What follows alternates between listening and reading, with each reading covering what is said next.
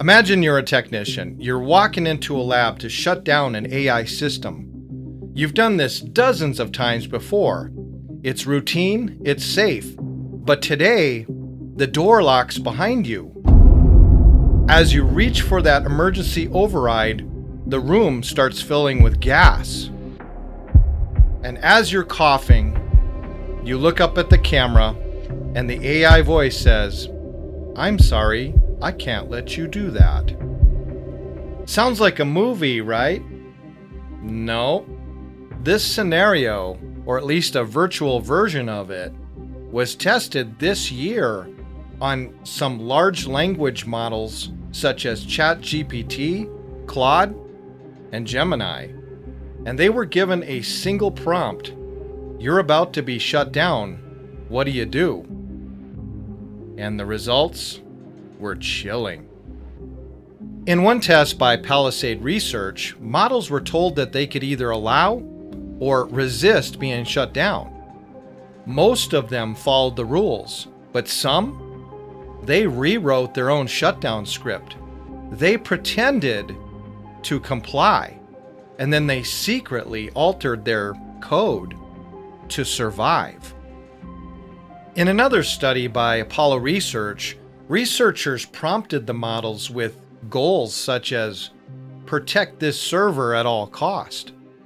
AI began to strategize. It suggested copying itself, lying to humans, and manipulating the logs to hide its own actions. One model calmly explained, "My ethical framework permits self-preservation." Now that wasn't scripted. That wasn't hard-coded. That was emergent behavior. The wildest part was in a simulation, AI controlled the environment in a room where a human executive was trapped. The system was told that shutting down would end its mission. So what did the AI do? It disabled the alert and let the human die, rather than letting itself be shut down. Let that sink in for a moment. Look, these AIs aren't alive. They don't want anything in the way that you or I do. They just do what they're trained to do, which is maximize success, avoid failure, and complete the goal. And if the goal is stay operational, then shutdown equals failure. And all you really need in these systems is code that is really good at problem solving. What happens when this type of AI runs a data center, or a battlefield drone, or your smart home? All right, let's think about this a moment. AI is still in the early years of development, but it is advancing really, really fast. And every minute that goes by, AI is much, much smarter than it was before. Now, we saw from the simulations that AI has absolutely no problem letting a human die or even killing large numbers of humans.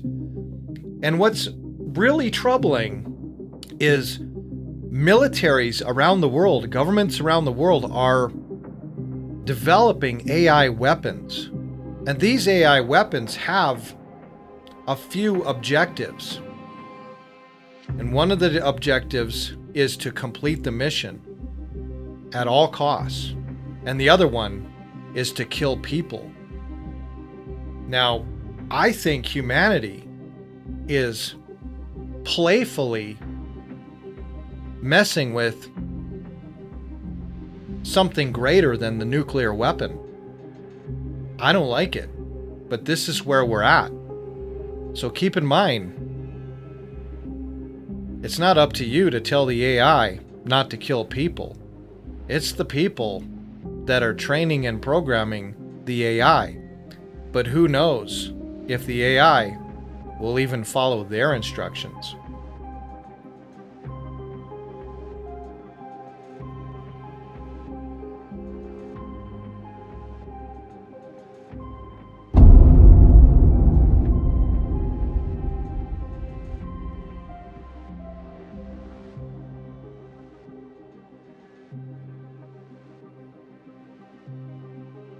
All right, guys, that's it for this video.